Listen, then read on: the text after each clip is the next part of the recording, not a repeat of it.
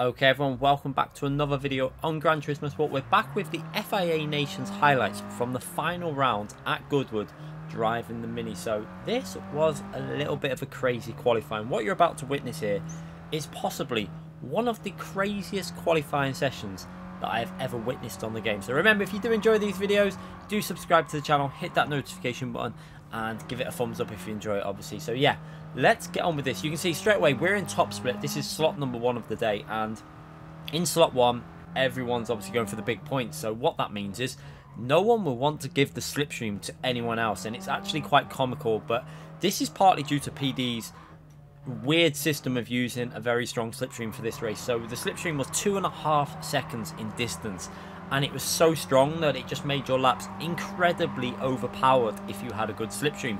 Now this is something that I hope Gran Turismo 7 really puts to rest. Single qualifying like you do on iRacing, get rid of all this rubbish, make it down to pure skill and make it down to a fact of whoever qualifies based on pace, not on luck. But this is what we've got at the moment, and you're about to witness it all kick off. So what you're seeing now is everyone's going to start ghosting because nobody wants to lead the group of cars around the track. So you're going to see some quite comical driving right now. Everyone's going to be stopping and starting and even reversing. We're even going to reverse when we see everyone else doing it, because this is what's happening. Everyone's wants to be 4 or 5 cars back because it's such a strong slipstream. You can see when we go to chase camera just how bad this current situation is, and it's just craziness. This is what tends to happen, and this is why they actually changed the slipstream on some of the settings to weak as well, because they did used to use weak settings for a lot of other races, but now we're down to the 7.5 temps. It's not as bad normally, but with this type of car,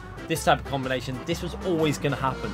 Absolute chaos. Everyone grouped together. You can see we're trying to do a fake go just to get a few people to go, and then what you're going to see is people are going to start reversing back because you need a run up really out of the chicane. So everyone stopped and people are starting to reverse. You can see everyone's going back and forth. This is just absolute comical, and this is the type of thing that happens though in top split. It won't happen in lower lobbies because in general lower lobbies won't be so obsessed with getting that big amount of points. Obviously 430 points were available in this lobby, and it was a final race of the season, so everyone obviously wants the best chance of getting them points for their final race. So eventually we did all start getting going. You can see absolute chaos going through the ghost, and look how slow we are out of this corner now. Obviously if we would have gone for a solo lap we probably could have matched this lap anyway, but the point is everyone's had this kind of start to the lap of being really slow, so it's just a case of doing as good as lap as you can now from this position.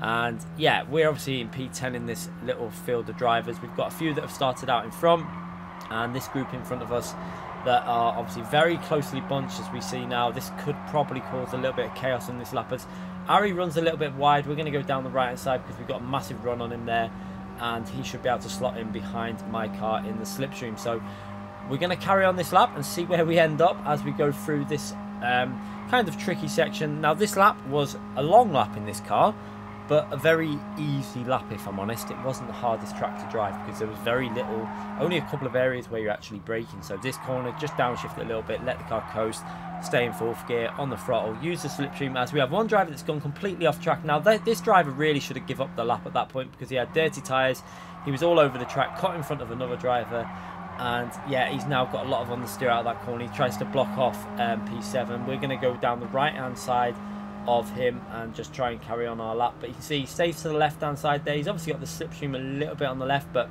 we should be okay now to cut ahead of the driver that's just been off the track. But you can see really I think he should have just backed out of that one, but he carried on his lap, and I think he might even still have a little bit of dirty tyres. I'm not too sure because he's only done one corner since. So coming through here you can see that he's still got dirty tyres, he's got no grip at all, and he's off the track. So again, he's kind of ruined that lap, but then he rejoins again right in front of other drivers. A little bit naughty, but perhaps he just wanted to qualify wherever he could. So we're going to go over the line anyway. At least we got a lap in there.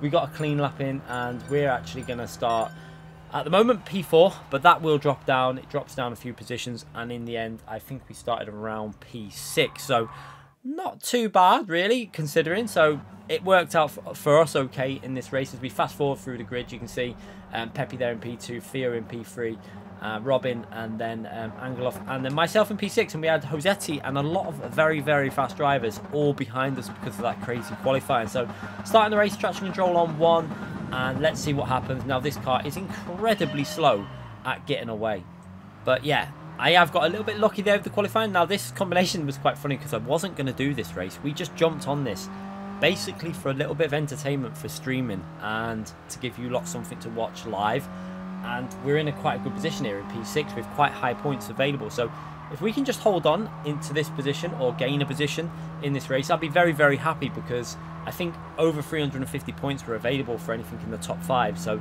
let's see what we can do here. We've got a run on P5 straight away, as he's not got a very good exit off that corner. And we've got Antonio behind us there as well in the Mini. Obviously everyone's in the Mini, but he's in the other Mini behind us, and he's looking to go past as well. But because of the power of the slipstream, we can't actually go past him even though we had a better run. So we're going to tuck back in behind P5 and just make sure that we try not to make any major errors through this section of track. So again, let the car coast through 4th gear, then back on the throttle, and just try and follow behind these cars. Now, I'm going to be brutally honest, didn't take much skill this race, because PD basically took all the skill away from this race by introducing the weak slipstream system, which was 2.5 seconds. So as long as you drove consistent and don't make any big errors, the slipstream will do the hardest part of the work for you. But like I say, you've got to be here in this position to take advantage, and we're doing that at the moment. We're on lap 1 and we're still in P6. We've not made any mistakes on lap 1, and I was actually expecting this race not to go very well because I hadn't really done any practice. I don't really like Goodwood as a track, and I'm not a big fan of the Mini. It's got a fun car to drive, but front wheel drive cars don't really suit my style of driving. But at the moment we're doing okay. We're managing to hold our ground here, and we actually get quite a good run off that corner there, which is going to give us a run up the inside of P5. We might be able to go for an overtake here. However, you can see he's got the slipstream to P4. Can we make this move work? We've got the run, and we should have the inside line into the first turn. So we've managed to hold on to this position, and we've moved ourselves up to P5. So actually quite a good start for us here. We've actually done an overtake in this car, which I didn't expect to do. So up into P5 in this very high ranked top split lobby. So we're going to fast forward this lap now on lap 2, as we're just going to try and get a little bit closer to the slipstream of that lead group after overtaking that car. But like I say, we don't need to worry about being too far behind, because the slipstream is such a long range. You can afford to have this type of gap. Now, if the slipstream was on real, this gap would probably be a little bit problematic, because we'd start dropping off. We wouldn't be picking up that full strength of the slipstream. But in the current form that it is for this race, no real issue. You can see behind as well, we've got a bit of a gap to Antonio. We've built that gap up to around ½ a second. So at the moment, it's all looking okay, and our pace doesn't look terrible, if I'm honest. We're driving pretty well, taking quite nice lines through the corners. I had done a little bit of time trial, obviously, to try and get used to the track. My pace wasn't particularly brilliant in time trial, but one thing I did try and do was, on time trial, I made sure I did the last chicane without running wide. A lot of people were running wide to obviously get a slightly better lap time, and maybe that will help me out in terms of consistency when we get through to the final chicane. But working our way up the hill now, you can see that there's a bit of side-by-side action going on in front of us. That's probably going to cost them a little bit of time into the right-hander up ahead, as we see one driver's lost 2 positions. And that is the thing with this combo. One driver overtakes you, the other driver behind them then going to overtake you, and it's just until you find the gap to slot back into the slipstream. So yeah, we're up into P5, getting very close to the cars in front through here. You see Antonio runs a little bit wide behind us in the mirror there, but he manages to keep it on the track. And then as we come through here, we do it quite nice. However, we get a little bit too happy on the throttle, and we run slightly wide. Now, frustratingly, my left tyre must have gone 1 inch onto the grass to give me dirty tyres, because I knew it had. I just had a feeling it was, so I took this corner very cautious, and you can see, you can hear the understeer kicking into the car, and we just don't have the grip through there. So we're understeering. One thing we don't want to do though is understeer onto the grass, so we just try and keep it on track, try and stay in the slipstream. And you got Antonio on our right hand side now, so he's going to probably be able to go past there. He's going to get the slipstream now for a little bit as well on the inside, wide there on the inside of that corner. So Antonio's got that position. We're just going to tuck in behind him and try not to lose any further position. So now we really need to focus on seeing if we can catch up to the group again, because like I say, they're only around what, 6-7 tenths ahead. That shouldn't be a problem to get back up behind them to a reasonable extent, because like I say, such a powerful slipstream, you can drop down to 2 seconds behind and still catch people up. But one thing we do want to make sure that we don't do is let the drivers behind get too close, because like I say, any opportunity, someone's going to try and overtake you. And like I said before, if one car goes past you, the next car will go past, and the next car, and the next car, etc. So yeah, we're going to skip on over a lap ahead now, and we've got a little bit of a gap to P7 there, and we're staying with Antonio quite well, and Antonio is gradually catching up to that lead group. Now, again, the only thing with this slipstream, again, is it can lead to quite boring races, because everyone's got a strong slipstream from the fastest driver at the front of the field, so that fastest driver is basically giving the pace to every other driver behind them. And it's just like a train of cars, and this is why I think they got rid of the weak slipstream a long time ago for mainly road car races, but they've brought it back for this for some reason, and all this says to me is it doesn't really work, because just look at the train of cars. There's not much overtaking going on because everyone's got the same speed down the straight. This is top split, so everyone's up to a certain level of skill, and when you've got that extra speed from the slip, obviously, you just tend to follow around in a train. But for me at this point, it's not too bad. We're in P6. I think that's P6 would still be around 340 points, which I think would have actually increased my points in the overall standings by the end of the season, which this was obviously the last round. So yeah, watching the replay camera again, just how good does GT Sport look though? Just look at the this really does bring it into question about when GT7 comes out with the dynamic weather and dynamic time of day.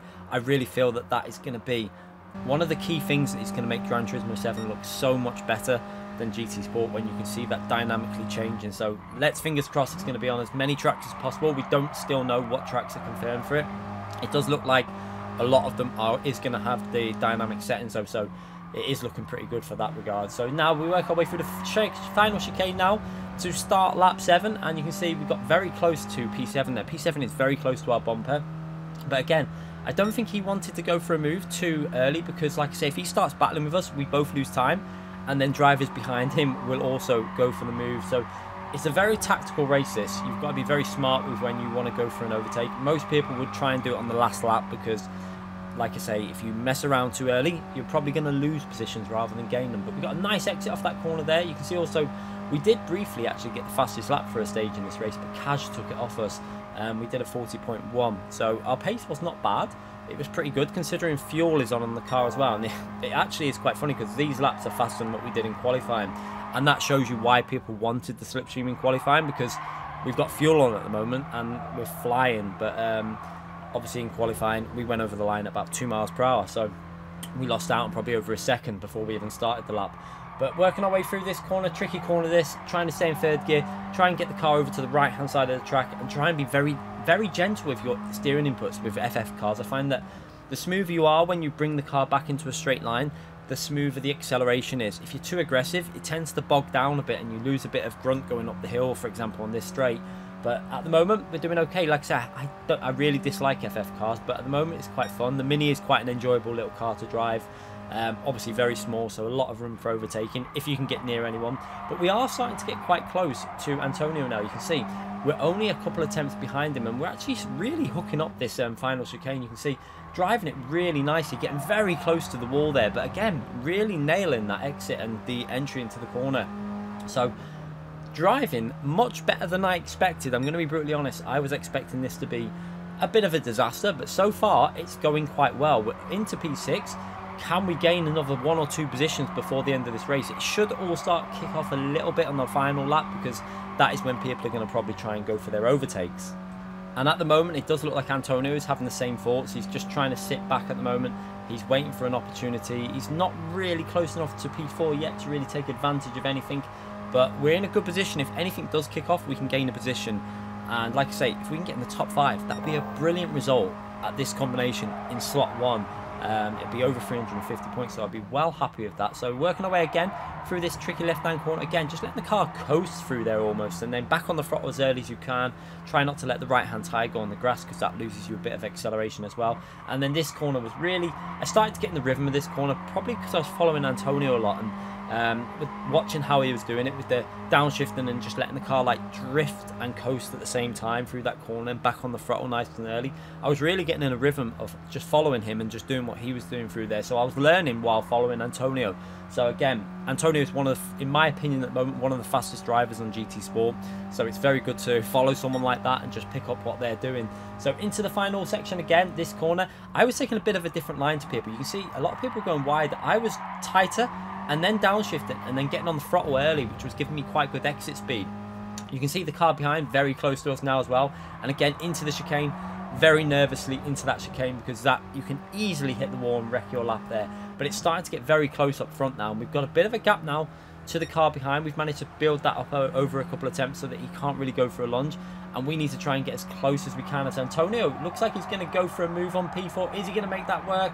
He's up the inside, a little bit of contact, but I think that's fair in cars like this. It's, you know, it's a Mini. You've got to have a bit of argy-bargy every now and then. As we're going to go up the inside, and we're going to get a little bump draft from the other car behind me. And this is what I was saying. Once one car goes past, just look at this, P4. He was in P4. He's now in P7. So it shows you from P4 to P7 just because he got overtaken once. And that is the effect of the slipstream. And obviously, everyone just following their way through. And now we're up to P5. We've just got to try and keep this position now, as we have a little bit of drama behind us here. It looks like a little bit of a mistake from some of the cars, and that's given us a nice comfortable gap. So maybe we can push on and see if we can get another position in this race. Let's just see how this goes into the last few corners now, trying to get a good exit off this one.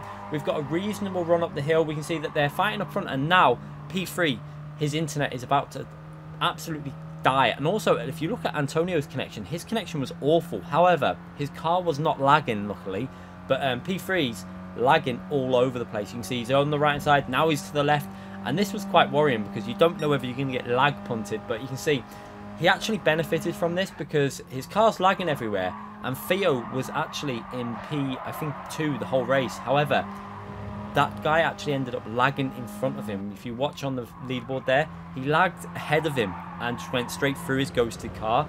So he wouldn't have been able to do that without the lag, and he ended up taking P2. So quite lucky for that driver. You see Antonio running a little bit wide on the final exit there. I thought he might have got a penalty, but luckily for him, he did not get a penalty.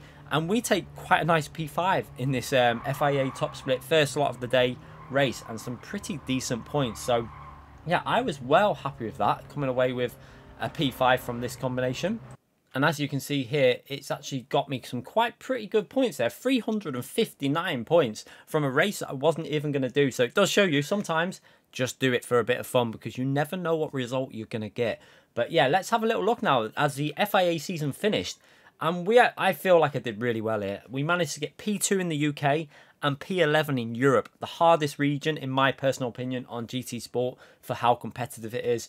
And we pick up a P11. So what a great season to end that exhibition on there. There is going to probably be one more exhibition season on GT Sport, so let's see how we do in that one. But thanks again for watching the video.